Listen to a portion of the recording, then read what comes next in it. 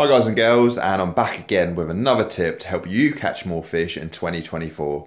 One quick question, do you love feeder fishing as much as me? Well, probably like me, you either use a running feeder or ledger stocked with something like a shot, or maybe you fish a traditional way of a paternoster rig. Well, once you use these, I doubt you'll go back.